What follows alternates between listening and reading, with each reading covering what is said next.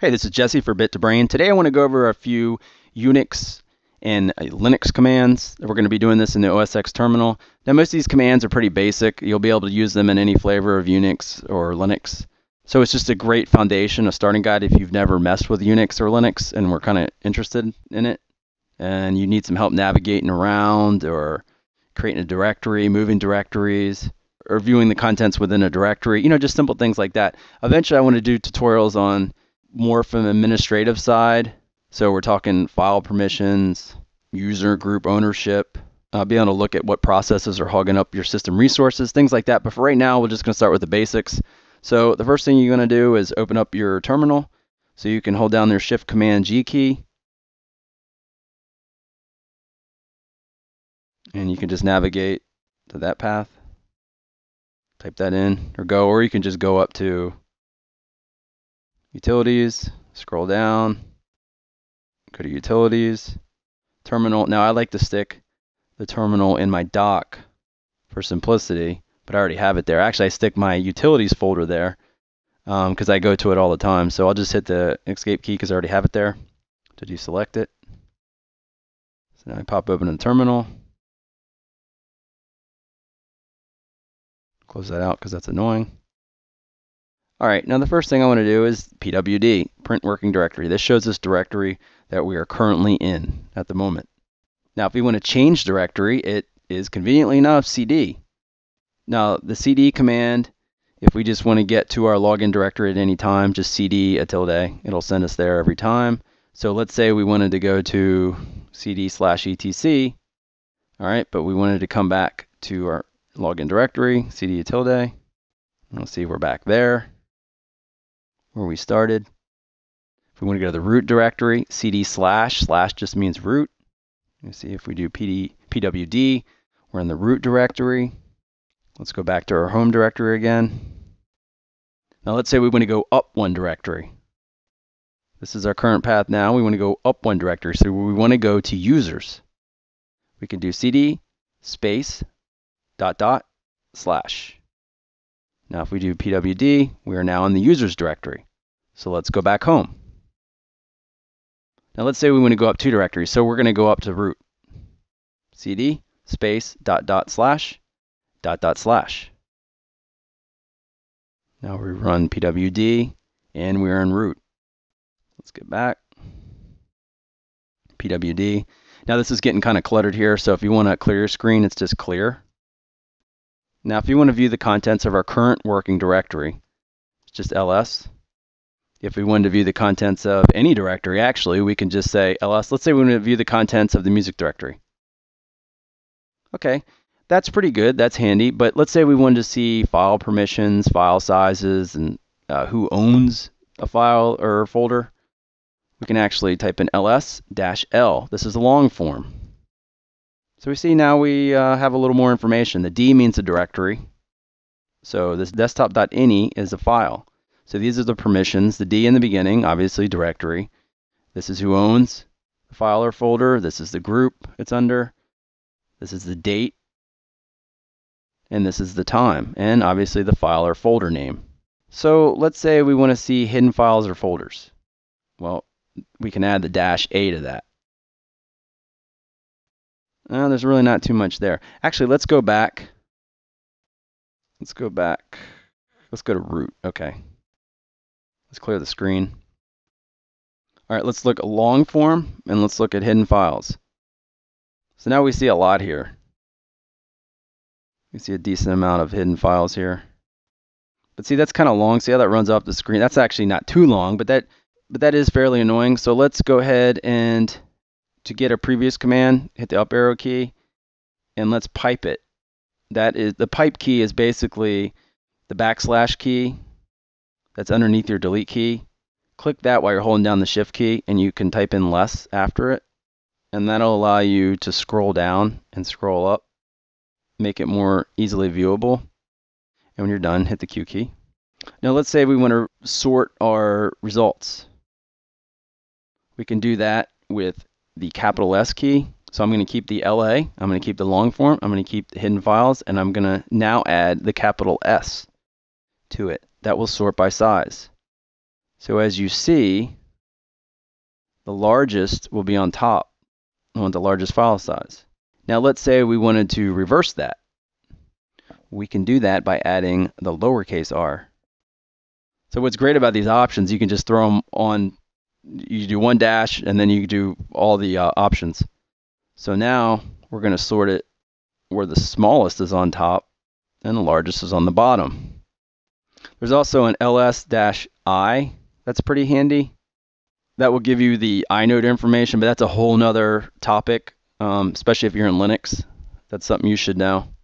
But just know that it's there. And if you have any questions about these options, this command, ls, and the options involved with it, you can actually consult the man pages. So it's just man ls. This is good for any of these commands. And to get out of it, just hit the Q command, or Q key, sorry. Again, I'm going to clear the screen. Now, how do you make a directory? Let's go to our home directory. And how do you make a file? Well, first, to make a file, you can do touch. And we'll say sample file. And now you see we have sample file. To make a directory, you just type in mkdir. And we'll say sampledir. And now you have a directory. Now to delete a directory or file, let's start with a file. rm samplefile.txt, and you see the file is now gone. So let's say we want to remove a folder. Let's try doing that the same way. It won't let us. You have to do it recursively. So you have to add the -r. You can normally use lowercase or uppercase, it really doesn't matter. Most of the time it doesn't matter. So you see now the folder's gone. So let's move a folder or file. Let's move it to the move folder. So with that, you use the mv command. So let's move test.txt. We're going to move that to move. And now we will ls move to see that it's in there. And we see that it's now in there. Now let's say we want to move it back. How do we do that? Simple enough. mv. Now it's within our move directory. So we type in move /test.txt. And we want to put it in our current directory. Our current directory is outside of the move directory. So now, that's all the period means, current directory. So now you see that our test.txt is back where it should be. And if we run ls move, we see that test.txt is no longer there because it's moved into our current directory. Now, if we wanted to copy that file, we can use cp. And now if we run ls move, we'll see that test.txt has been copied there. Now let's clear the screen. All right, let's go over the echo command now. What is the echo command? The echo command writes arguments to standard output. So let's say, for instance, we have this is a test. We see this is a test. So let's say we want to output this to a file. Let's say we want to output this to our test.txt file. So hit the up arrow key. This is our last command will come up. Arrow test, not text. Well, I can't type. So now, in order to view what's in the test.txt file, we can cat it. And cat just means to concatenate, combines files. It'll display the contents of a file, which in this instance will be test.txt. This is a test. So let's say we want to add something else in there. We could say this is a new test. Again, we're going to test.txt. And then we cat it. We see this is a new test. Now let's say we want to have another line, then another line, another line. We want to be able to append this file. We can do that by adding another arrow. So we'll say this is a brand new test. So now we cat it again. And we see this is a brand new test. Shows up. So if you're running administrative tasks, let's say you have to ping a server all day and you want the results to output to a file and you want to continually see new results, well, then you would probably do that rather than just outright replacing the contents within the file. So the double arrow allows you to append it. And there's something else I want to show you within this test.txt. I'm going to open up in text editor. And I just want to do something real quick here.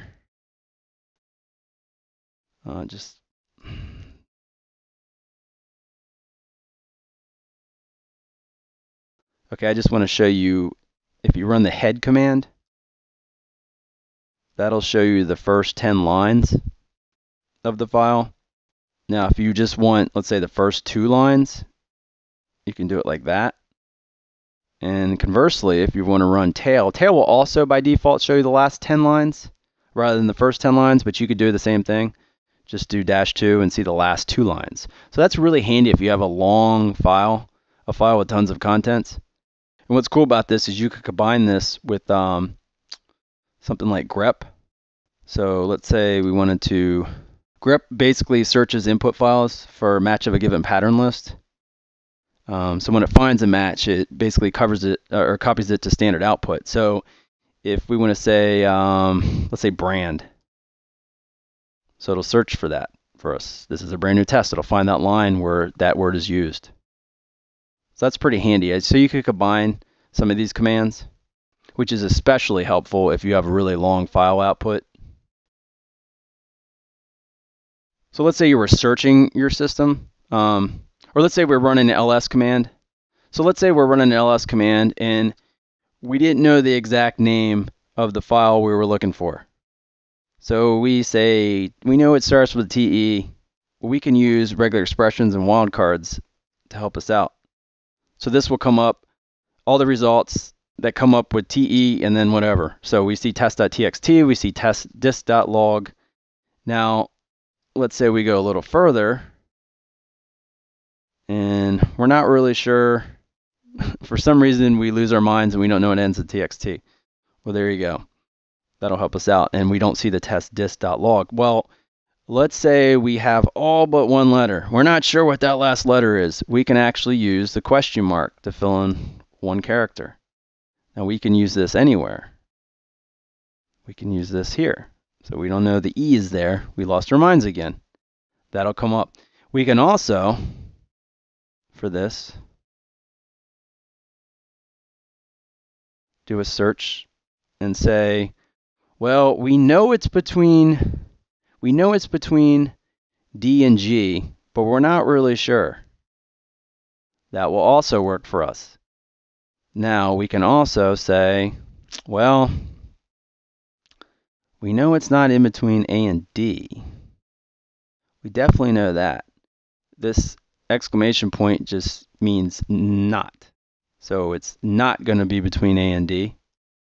So there's a few ways you can use to search for files on your system. Regular expressions and wildcards are very handy. This is just touching upon it. So this is just the beginnings. You could see a regular expressions and wildcards to see how it can help you out when you're doing searching. So speaking of searching, I want to look at a few ways to locate files and folders on your system. First would be locate. All right, the first command I want to talk about, we just talked about locate, and I want to use a locate command. So I want to use this to locate files on my system. So I type in locate, and let's look at test.txt. That's a decent amount, but let's say I want to narrow that down a little more. So I'd say grep, and let's say I want to use my name. You got to use grep in the name, or grep in the command, as the command, or nothing will happen. All right, so now I've limited a little bit. That's pretty handy. Now, the first time you run locate, it's going to have to update the database. You'll probably get a prompt telling you that, and it might take a little while. But once it's updated, you should be fine. You should be able to use it whenever you want to. Let's try this again. Let's say locate Google Drive. That's pretty long. So I'd want to pipe that out to less. And that's still pretty long. So maybe in this instance, I'd want to run grep. So maybe I grep my name. Let's try that. And we've really limited it. It's only one now. So that's kind of handy. So you see how you combine all these commands and options to help you in your searching. So let's go ahead and clear the screen. So let's run the find command now. So if we're running the find command, so let's say we want to search in our present directory, find dot, that would be our present directory. So let's say name, dash name, and we want to search for test. Now I'm going to capitalize this. It doesn't find anything. So let's say I change it to iname. And now it finds the test file that is in our current directory. Why is that? Because I used iname. Iname is not case sensitive. So name will be case sensitive. So I usually use iname. Usually, I'm going to say like 90% of the time, depending on circumstances, but I find that's easier to use. So I stick with that. So again, find is one of those things you could combine with less, you could combine with grep, kind of at your discretion. So the final command I want to look at as far as searching goes is specific for OS X. Since we're in OS X, let's go ahead and look at this command. It's called mdfind. And a lot of people don't know about this command. I find it really helpful. mdfind. mdfind basically finds the files in your system that are indexed by Spotlight. So again, let's look at test again. So it comes up with a boatload of them. Tons of tests. Again, let's grep this out. What we can do in this instance, though, is actually, that'll be more helpful, is to use name. Now you see it's limited to just that specific name, test.txt. So with this grep didn't help us as much. Using the name option really helped us. mdfind is really good for that, but what I really like about mdfind is the fact that you can search for specific file types within a given date range. So let's say we want to search for PDF files that were updated this week. Nothing. So let's try this month.